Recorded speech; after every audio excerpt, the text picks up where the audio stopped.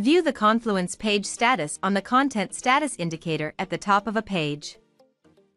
This page status is determined automatically, based on a set of rules that you can configure. Some statuses and page owners, however, can be set manually with quick actions. For quick actions, open the three-dot menu and select an option, like Set Expiration. If the expiration date is passed, the status also changes.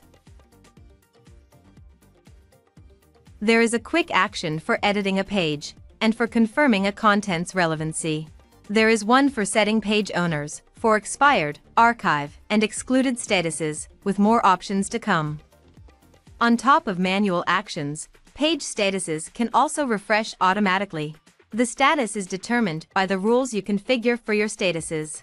Better Content Archiving continuously checks the CQL expressions from top to bottom for each possible status. It stops at the first one that evaluates to true and sets the status to that.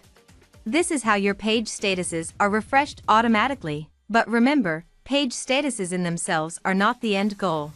They keep your content lifecycle strategy in motion. Automations, like archiving, page deletion, or email notifications can rely on them.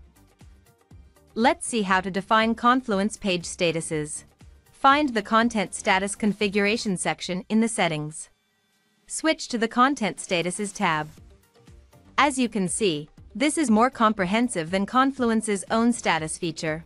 Here you can have everything you need. If you miss one, add a new, custom status to make it fit your company document management workflow. Go to Content Status Schemes to define your statuses. Content Status Schemes are a collection of statuses that you can apply to a space or multiple spaces. In it, you can define the order and definition of statuses. Use our handy CQL helper feature to create the right CQL definitions for each status. This order of statuses is checked periodically by Better Content Archiving, the one we looked at earlier. When you are ready, save your content status scheme. If you changed something, don't forget to recalculate the statuses to apply the changes. Click the Refresh Now button to recalculate your statuses. To view the statuses for all your pages in a Confluence space, navigate to the Content Status Overview page.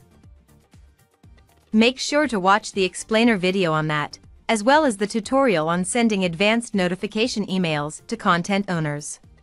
Watch the next tutorial video or start a free trial of Better Content Archiving for Confluence now.